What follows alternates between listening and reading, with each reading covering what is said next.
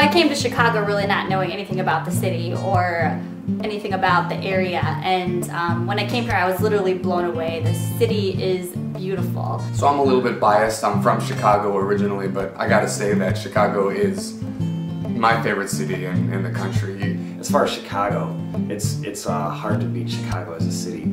It's a huge city with like a small town feel. I mean, Chicago is home of the skyscraper. Some of the coolest buildings you'll ever see. It's a city that's unlike a lot of other cities. I think probably my favorite part about Chicago is Millennium Park.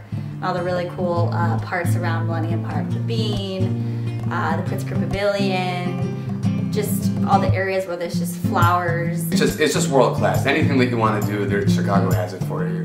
You like eating, they got some of the best restaurants in the country. Chicagoans love to eat in general, so it's a great place to go out. Some of the best museums I've seen in all of America are here. If you like sports, they have a sports team for every sport. And you're also minutes away from the lakefront where you can run or walk or bike and just get out and enjoy the weather and the beautiful lake. It kind of feels like there's a huge ocean that's right in our corner. It's really easy to get to downtown also from Hyde Park. It's very easy to drive, it's easy to split a cab, unbelievable public transportation.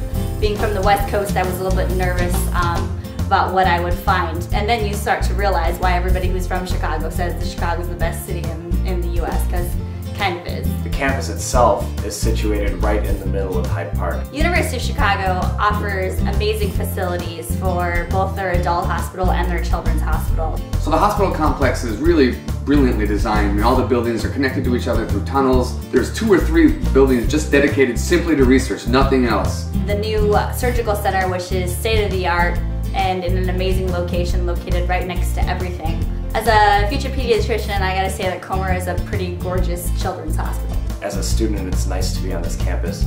The med school is on the same campus as the undergrad. Right next to all sorts of other graduate programs, business school, law school. Other satellite buildings that the University of Chicago has, like the Bleacher Center, which is right on the Chicago River, right in the middle of downtown. It's just beautiful. There are areas of the campus that have really old buildings, great architecture. But not just the beauty of the campus, it's also very functional. You have all the benefits of being at a large university, even though we're an 88-person class. I think it's a pretty cool opportunity to have. It's a historic place that's been here for hundreds of years, and that adds a lot of character.